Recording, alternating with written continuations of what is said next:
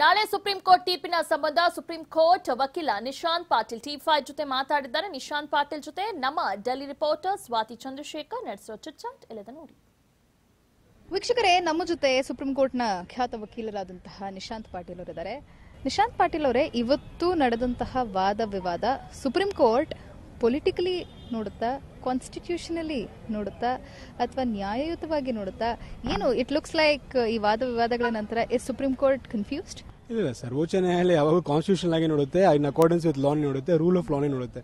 Politics ಎಲ್ಲ ಇದು ಬರೀ ಆರ್ಗ್ಯುಮೆಂಟ್ಸ್ ಟೈಮಲ್ಲಿ ನಮಗೆ ಅನ್ಸುತ್ತೆ ಈ ಥರ ಪೊಲಿಟಿಕಲ್ ಆರ್ಗ್ಯುಮೆಂಟ್ಸ್ ಆಗುತ್ತೆ. ಆಬ್ವಿಯಸ್ಲಿ ಈ ಗೌರ್ಮೆಂಟ್ ಸರ್ಕಾರ ಫಾರ್ಮೇಷನಲ್ಲಿ ಯಾವಾಗ ಪೊಲಿಟಿಕಲ್ ಆರ್ಗ್ಯುಮೆಂಟ್ಸ್ ಆಗೇ ಆಗಬೇಕು, ಹಾಗೇ ಆಗುತ್ತೆ.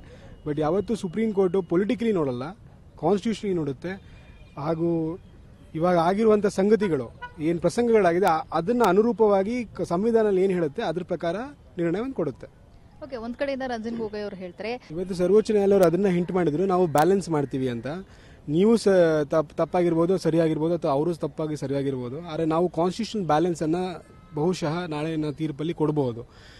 ಆಮೇಲೆ ಇನ್ನೊಂದೇನು ಇಂಪಾರ್ಟೆಂಟ್ ವಿಷಯ ಏನಂದ್ರೆ, ವೆದರ್ ರೆಸಿಗ್ನೇಷನ್ ಫಸ್ಟ್ ಅಕ್ಸೆಪ್ಟ್ ಮಾಡಬೇಕಾ ಅಥವಾ ಡಿಸೈಡ್ ಮಾಡಬೇಕಾ ಅಥವಾ ಡಿಸ್ಕ್ವಾಲಿಫಿಕೇಶನ್ ಮಾಡಬೇಕಾ, ಅದು ಬಹಳ ಇಂಪಾರ್ಟೆಂಟ್ ಇಶ್ಯೂ. ಅದೊಂದೇ ಇಶ್ಯೂ ಇರೋದು ಇವಾಗ.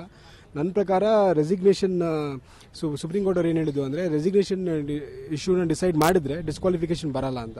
ಅದೇ ಅಭಿಷೇಕ್ ಮನು ಸಿಂಘ್ವಿ ಅವರಿರಲಿ ಅಥವಾ ರಾಜೀವ್ ಧವನ್ ಅವರ ಆರ್ಗ್ಯುಮೆಂಟ್ ಏನಂದ್ರೆ, ಡಿಸ್ಕ್ವಾಲಿಫಿಕೇಶನ್ ಆಮೇಲೆ ರೆಸಿಗ್ನೇಷನ್ ಎರಡೂ ಕೂಡ ಕಾನ್ಸ್ಟಿಟ್ಯೂಷನ್ ಮ್ಯಾಂಡೇಟ್ ಆದ್ರಿಂದ ಅದನ್ನ ಒಗ್ಗಟ್ಟಾಗಿ ನೋಡಬೇಕು. ಅದನ್ನ ಹೊರತುಪಡಿಸಿ ಬರೀ ರೆಸಿಗ್ನೇಷನ್ ಮಾತ್ರ ಫಸ್ಟ್ ನೋಡ್ಬಿಟ್ಟು ಆಮೇಲೆ ನಾನು ಡಿಸ್ಕ್ವಾಲಿಫಿಕೇಶನ್ ಬಗ್ಗೆ ನೋಡ್ತೀನಿ ಅಂತ ಹೇಳಕ್ ಆಗಲ್ಲ ಅಂತ ಇವ್ರ ವಾದ. ಅಭಿಷೇಕ್ ಮನು ಸಿಂಘ್ವಿ ಸ್ಪೀಕರ್ ಅವರ ವಾದ. ಅದನ್ನ ಇವರು ತಿರುಗೇಟು ನೀಡಿ ರೋಹದ್ಗಿ ಅವ್ರು ಏನು ಹೇಳ್ತಾರೆ ಅಂದ್ರೆ, ರೆಸಿಗ್ನೇಷನ್ ನನಗೆ ಫಂಡಮೆಂಟಲ್ ರೈಟ್ ಇದೆ ರಿಸೈನ್ ಮಾಡೋಕ್ಕೆ, ನಾನು ಶಾಸಕನಾಗಿ ನನಗೆ ರೆಸಿಗ್ನೇಷನ್ ರೈಟ್ ಇದೆ. ನಾನು ರಿಸೈನ್ ಮಾಡಿದ ಮೇಲೆ ನೀವು ಡಿಸ್ಕ್ವಾಲಿಫಿಕೇಶನ್ ಮೂವ್ ಮಾಡಿದ್ರೆ ಅದು ನಂದು ತಪ್ಪಿಲ್ಲ, ಅದು ನಿಮ್ಮ ಪ್ರೇರಿತವಾದಂತಹ ಅರ್ಜಿ. ಅದು ಆದ ಕಾರಣ ನಾನು ರೆಸಿಗ್ನೇಷನ್ ಅಂತ ಅಕ್ಸೆಪ್ಟ್ ಮಾಡಬೇಕು ಅಂತ ಅವರ ವಾದ. ಇಡೀ ವಿಶ್ವದಲ್ಲಿ ಭಾರತದ ಸುಪ್ರೀಂ ಕೋರ್ಟ್ ನೋಡಿದ್ರೆ, ಭಾರತದ supreme court is the one and only court which tends to frame loss through it's judgements. So ನಾಳೆ ಏನಾದರೂ ಕಾನ್ಸ್ಟಿಟ್ಯೂಷನ್ ನಲ್ಲಿ ಇರುವಂತಹ ಗ್ರೇ ಏರಿಯಾಗಳನ್ನ ಅಡ್ರೆಸ್ ಮಾಡುವಂತಹ ಸಾಧ್ಯತೆ ಇದೆಯಾ? ಅದು ಬಹುತೇಕ ಸ್ವಲ್ಪ ಕಷ್ಟ, ಯಾಕಂದ್ರೆ ಇದನ್ನ ಕಾನ್ಸ್ಟಿಟ್ಯೂಷನ್ ಬೆಂಚ್ಗೆ ರೆಫರ್ ಮಾಡಬೇಕಾಗುತ್ತೆ. ಕಾನ್ಸ್ಟಿಟ್ಯೂಷನ್ ಬೆಂಚ್ಗೆ ರೆಫರ್ ಆದ್ರೆ ನಾಳೆ ಡಿಸಿಷನ್ ಕೊಡೋದು ಬಹಳ ಕಷ್ಟ. ಇಂಟ್ರಿಮ್ ಆರ್ಡರ್ ಕೊಡಬೇಕಾಗುತ್ತೆ ಅಷ್ಟೇ. ಯಾಕಂದ್ರೆ ನಾವು ನಬಿ ಕೇಸಲ್ಲಿ ನೋಡಿದ್ವಿ, ಅರುಣಾಚಲ್ ಪ್ರದೇಶ್ ಕೇಸಲ್ಲಿ ಸುಪ್ರೀಂ ಕೋರ್ಟ್ ಅವರು ಸರ್ವೋಚ್ಚ ನ್ಯಾಯಾಲಯ ಗವರ್ನರ್ಗಳು ಹೇಗೆ ಇಂಥ ಸನ್ನಿವೇಶಗಳಲ್ಲಿ ಹೇಗೆ ಅವರ ಕರ್ತವ್ಯನ ನಿಭಾಯಿಸಬೇಕಂತ ಆ ಜಡ್ಜ್ಮೆಂಟ್ ಅಲ್ಲಿ ಉಲ್ಲೇಖ ಆಗಿದೆ. ಆದರೆ ಇವತ್ತುವರೆಗೂ ಕೂಡ ಸ್ಪೀಕರ್ ಅವರ ಹೇಗೆ ಅವರ ಕಾರ್ಯವನ್ನ ಹೇಗೆ ನಿರ್ವಹಿಸಬೇಕು ಇಂಥ ಸನ್ನಿವೇಶಗಳಲ್ಲಿ ಇವತ್ತುವರೆಗೂ ಬಂದಿಲ್ಲ. ಇದು ಗೋಲ್ಡನ್ ಆಪರ್ಚುನಿಟಿ ಆಕ್ಚುಲಿ. ಬಟ್ ಯಾಕಂದ್ರೆ ಈಗ ಸಮಯನೇ ಒಂದು ಇದು ಇಂಪಾರ್ಟೆಂಟ್ ಐಟಮ್ ಇವಾಗ. ಸೊ ಆದ ಕಾರಣ ನಾಳೆ 10:30 ಕೊಡ್ತೀನಿ ಅಂತ ತೀರ್ಪು ಕ್ಲಿಯರ್ ಆಗಿ ಹೇಳಿದ್ದಾರೆ. ಸೊ ಬಹುಶಃ ಇದು ಆ ಎಲ್ಲ ಆಸ್ಪೆಕ್ಟ್ಸ್ ಕವರ್ ಮಾಡಲ್ಲ, specific to the facts of this case cover ಮಾಡುತ್ತೆ. Just going ahead of tomorrow's judgment, ನಾಡಿದ್ದು ವಿಶ್ವಾಸ ಮಂಡನೆ ಆಗಬೇಕು ಅನ್ನೋದು ಆಲ್ರೆಡಿ ಹೌಸ್ ಅಲ್ಲಿ ನಿರ್ಧಾರ ಆಗಿದೆ. ಸೊ ಒಂದು ಕಡೆ ನಾಳೆ ಏನಾದರೂ ಕಾನ್ಸ್ಟಿಟ್ಯೂಷನಲ್ ಬೆಂಚ್ಗೆ ರೆಫರ್ ಮಾಡಿ ಈ ರೀತಿಯಾದಂತಹ ಕೇಸಸ್ನ ಟೇಕಪ್ ಮಾಡಿ ಅಂತ ಹೇಳಿ ನಾಡಿದ್ದು ವಿಶ್ವಾಸ ಮಂಡನೆ ಆಗಲಿ, ಅದರಲ್ಲಿ ಏನಾಗುತ್ತೆ ಡಿಸೈಡ್ ಮಾಡೋಣ ಅಂತ ಏನಾದರೂ ಜಡ್ಜ್ಮೆಂಟ್ ಅನ್ನ ಇದಕ್ಕೆ ಅದನ್ನು ವಿಶ್ವಾಸ ಮತಕ್ಕೆ ಹಾಗೂ ಸುಪ್ರೀಂ ಕೋರ್ಟ್ ಆಗುವಂತಹ ಪ್ರೊಸೀಡಿಂಗ್ಸ್ ಯಾವುದೇ ಸಂಬಂಧ ಇಲ್ಲ. ಅದು ಸೆಪರೇಟ್ ಪ್ರೊಸೀಡಿಂಗ್ಸ್ ಅಲ್ಲಿ ನಡ್ಕೊಂಡು ಹೋಗುತ್ತೆ. ಈಗ ಎಲ್ಲೊಂದು ಕಡೆ ನೋಡೋದಾದ್ರೆ ಸ್ಪೀಕರ್ ಮೇಲೆ ಯಾವುದೇ ರೀತಿಯಾದಂತಹ ಹೇರಿಕೆಯನ್ನ ಸುಪ್ರೀಂ ಕೋರ್ಟ್ ಹೇರೋದಕ್ಕೆ ಸಾಧ್ಯ ಇಲ್ಲ.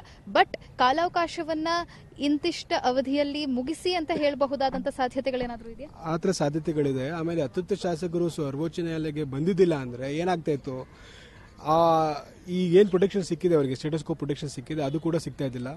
ಆಮೇಲೆ ಬಹುತೇಕ ಸ್ಪೀಕರ್ ಅವರು ಡಿಸ್ಕ್ವಾಲಿಫಿಕೇಶನ್ ನಾವು ಹೇಳಕ್ಕಾಗಲ್ಲ. Speaker is also an authority, he can take is own independent decision. But ನಾವು ಪೊಲಿಟಿಕಲಿ ಪ್ರೆಡಿಕ್ಟ್ ಮಾಡಕ್ ಹೋದ್ರೆ ಅಥವಾ ಆ ಆಂಗಲ್ ಇಂದ ನೋಡಿದ್ರೆ, ಸ್ಪೀಕರ್ ಅವರು ಆ ಅರ್ಜಿಯನ್ನ ಡಿಸ್ಕ್ವಾಲಿಫಿಕೇಶನ್ ಅರ್ಜಿಗಳನ್ನ ತಗೊಂಡ್ಬಿಟ್ಟು ಅದ್ರ ಮೇಲೆ ಡಿಸೈಡ್ ಮಾಡಿಬಿಟ್ಟಿದ್ದಾರೆ ಅಥವಾ ಇವರು ಅರ್ಹತೆ ಆಗ್ಬಿಟ್ಟಿದ್ದಾರೆ, ಇವ್ರ ರೆಸಿಗ್ನೇಷನ್ ಯಾವುದೇ ಮೂರ್ಖಾಸ್ ಕಿಮ್ಮತ್ ಇರ್ತಾ ಇದ್ದಿಲ್ಲ. ನೋಡಿದ್ರಲ್ಲ ವೀಕ್ಷಕರೇ, ಇವಿಷ್ಟು ವಕೀಲರಾದಂತಹ ನಿಶಾಂತ್ ಪಾಟೀಲ್ ಅವರ ಮಾತುಗಳಾಗಿತ್ತು.